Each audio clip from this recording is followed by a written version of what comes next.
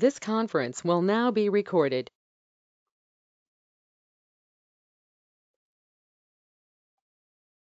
This conference will now be recorded. Hi everyone, good morning and good evening. So I'm coming back after many days because I took a break of some time. Okay, so in this session we are going to see about user access review because I didn't find any material sort of thing, a very good material in the net, whether in YouTube or in documentation point of view. So I thought of making some videos on this. So first of all, what exactly is a user access review? This comes under GRC category. When you go to workflow concept in MSMP, this falls under access request management component. So let me go to the MSMP workflow for access control, and then we have maintain MSMP workflows. So under this, most of the clients or most of the companies are using the first workflow, which is related to access request. The first one, access request workflow. We have one more workflow. There are several types of workflows we have, and this the last one here, which says user access review workflow. So we will discuss about this in different sections. So I will divide the topic into different sections and we will see that. Okay. So first of all, we need to understand what is the definition or the meaning of user access review.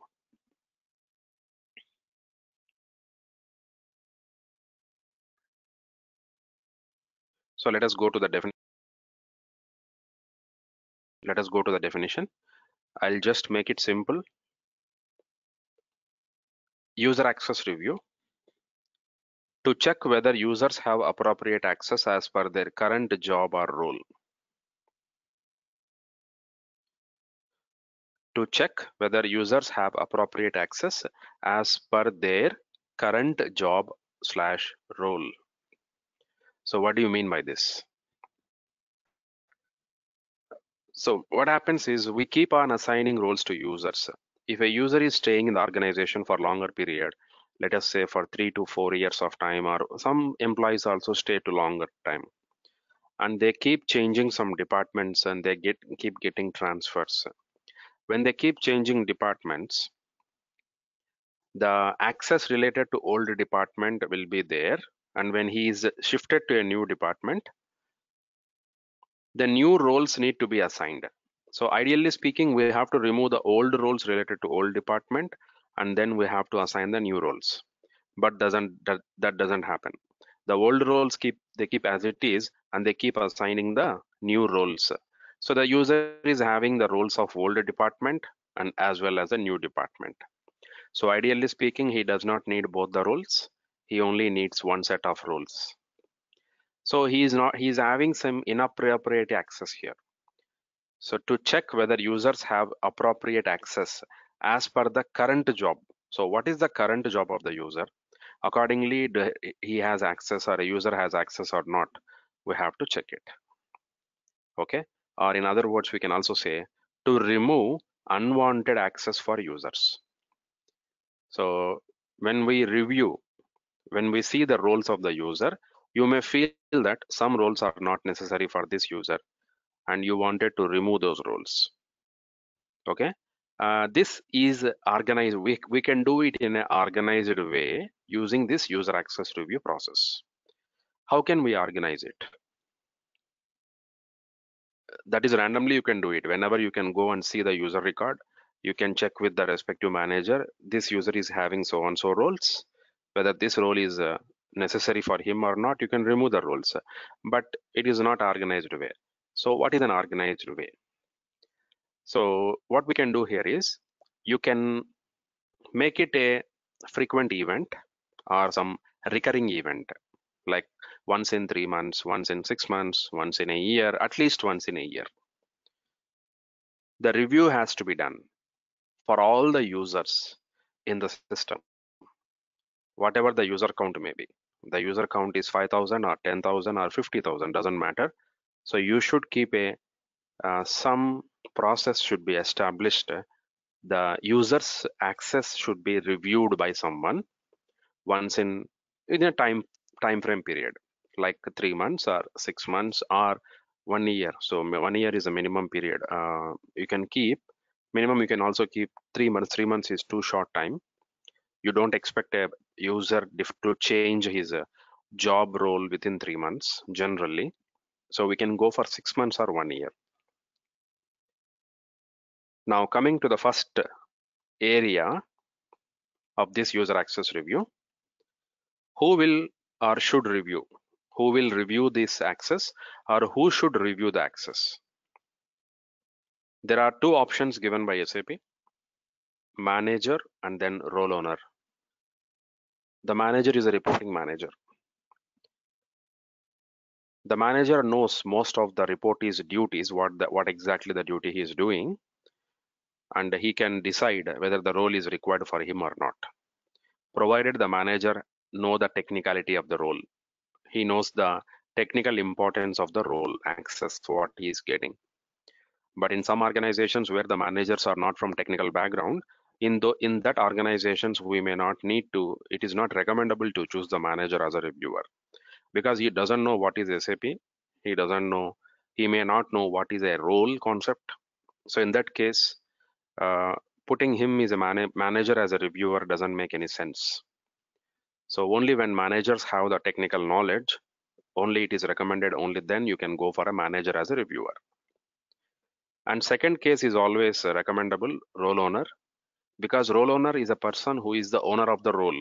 He will definitely know about the role concept, and he also is well aware of the T codes inside and authorizations, and to what level the restriction is done within the role, and who should be the target audience of this role.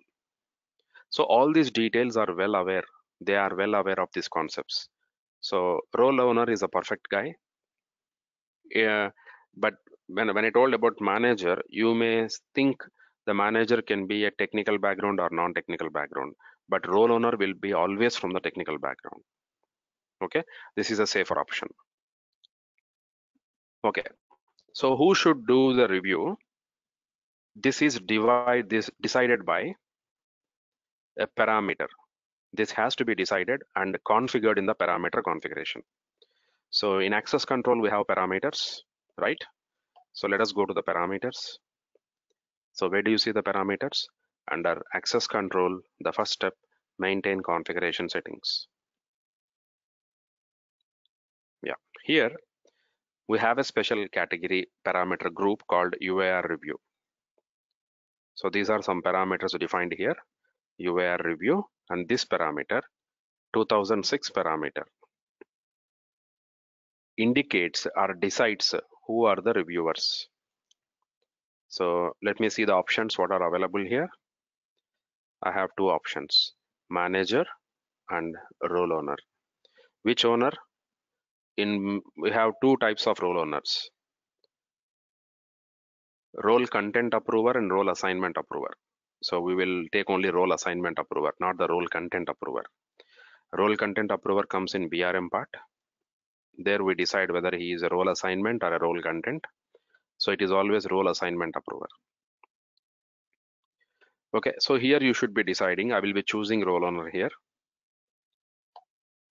So this is the first parameter you should set. Who should be the reviewing the access? This is controlled from here. So when I saved the entry, it is capturing in a transport request, right?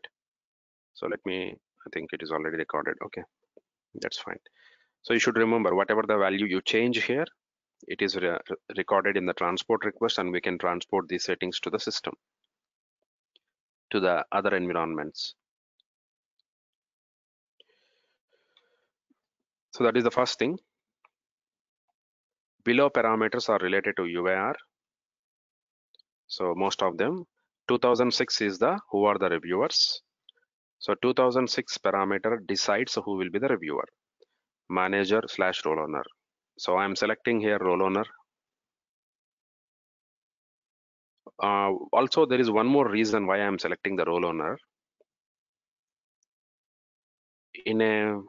You need to select manager as an approver.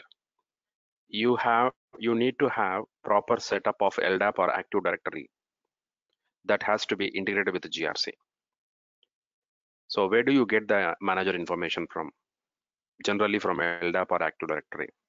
So if manager has to be selected, your LDAP or Active Directory has to be integrated with the GRC, from which in GRC can pull the information, manager information, who is the manager of the particular person.